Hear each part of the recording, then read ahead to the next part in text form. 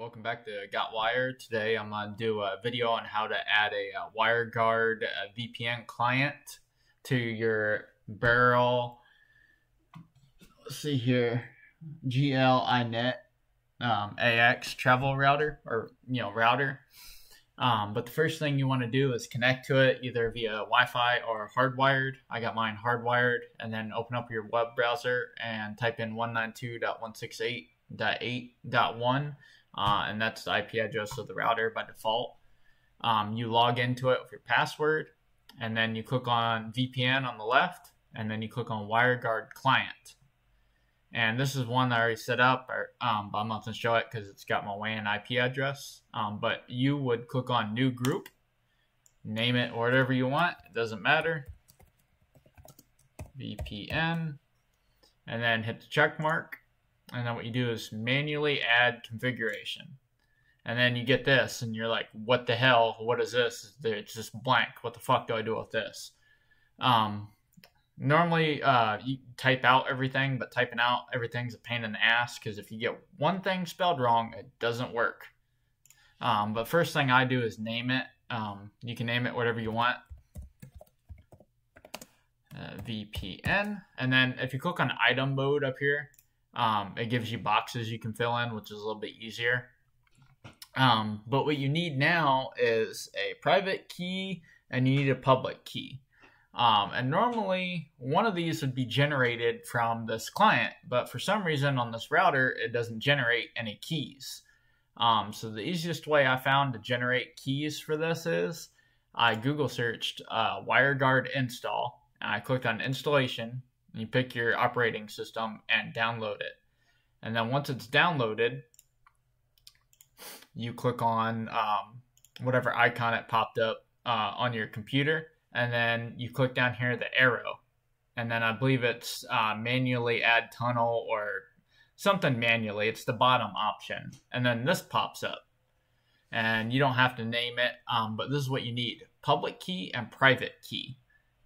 Now, once you get these two keys, once these pop up, open up your VPN router, not VPN, well, it is VPN, but open up Pfsense. And up top, you click on VPN, and then click on WireGuard. And then you go to your peer. That's the first thing you want to make is a peer. You can already see I already made one for my travel router. But you click on add peer. Make sure that's enabled. Tunnel. Pick your VPN tunnel you want to use. Description, you can name it whatever you want. I already made mine. I'm going to name it YouTube.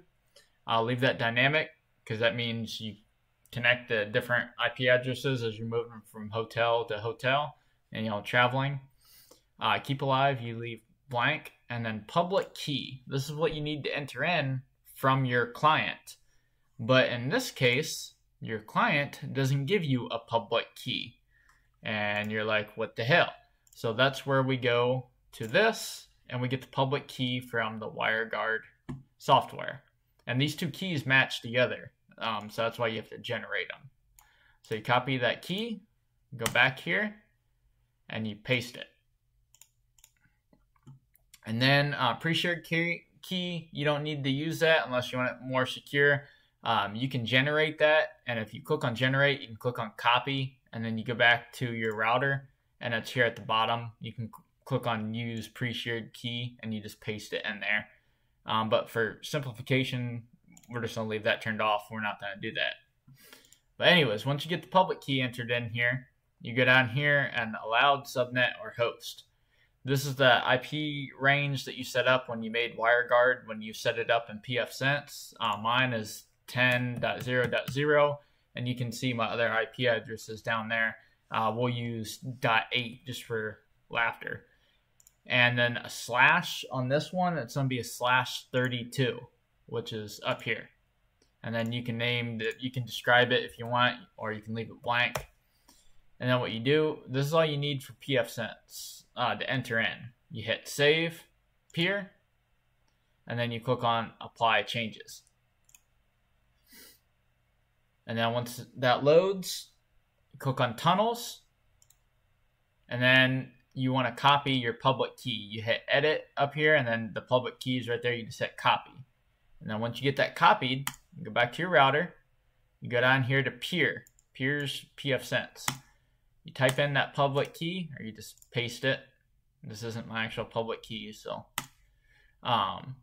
you just copy that public key from tunnels here, and then you paste it right here. Endpoint is your WAN IP address of your actual Pfsense, and the way you get that is you click on Pfsense, and it's right here on the right hand side. I ain't gonna show you mine, but for this demonstration, I'm just gonna type in a random WAN IP address, 23.114.1. What you can copy and paste this.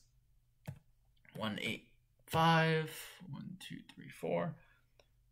And then what you need is you hit 2 colons, and then you need the port of WireGuard, and I just use the default port. Most YouTube tutorials use the default port, but type in whatever port you made when you set up WireGuard. But the default port 51820. Keep alive, you can leave blank, and then allowed IP addresses. I just did 0.0.0. That means it can talk to any of the IP addresses that I have on Pfsense, because I'm the only one that's going to be using it. Now, if you have an employee that you only want to have access to a certain VLAN, you can just type in that VLAN's IP address in your home network. But I'm just going to do 0.0.0.0/0, and that'll give you access to everything. And that's all you need for peer. Now for interface, your IPv4 address. This is what you typed in when you made the peer. And in this case, we typed in 10.0.0.8/. Now in Pfsense, it's a /32, but on here it's a /24. So 10.0.0.8/24. Now this IP address will change depending on how you set up your WireGuard instance and Pfsense. So type in whatever IP address you used, but just do /24. And then the private key that we get from here, private key. The top one goes into Pfsense. This one, bottom one, goes into your router. So you copy this key here, and then you paste it. And then listening port, we don't need anything. It's optional. DNS. You can use whatever DNS server you want. I use 1.1.1. But you could use the IP address of your router, your Pfsense router. I tried that. I haven't gotten it to work, so I just use 1.1.1. I think it's Cloudflare's DNS. You could use Google's DNS. But anyways, after you enter that in, you hit apply. And then you go back to Pfsense, make sure you hit apply changes up here in the top right. And in that instance, it should work for you. You click here, you click on start. Now, once you hit start, if you get a green check mark, that means it connected. And then you click on VPN dashboard. And if you see a TX and a RX, if both of them show traffic, normally that means it's working. Mine took a couple seconds for it to be able to let me load pages, but it did work. If you only see one or the other, like if you only see TX and you don't see RX or vice versa, that means something's wrong. You probably got the keys messed up here. Now when I hit edit, it just gives me this, and it doesn't have the easier looking style that we had before. But if you wanted the style that we had before, just click on VPN dashboard and click on your VPN, and you can hit edit, and it'll give you, oh, there it is. Yeah, item mode. You can do it from there too. Brain fart. But anyways, you hit item mode, and it'll show you like how we've been entering it in, but you can also mess with it from text mode here. But if it doesn't connect, it's something with the keys, most likely, as long as you get the IP address right here set up right, which is this right here. And just make sure it doesn't conflict with any of your other peers that you have set up. Like if I did .6 here and .6 here, they'd conflict if they both tried to connect at the same time. But anyways, I hope this was helpful.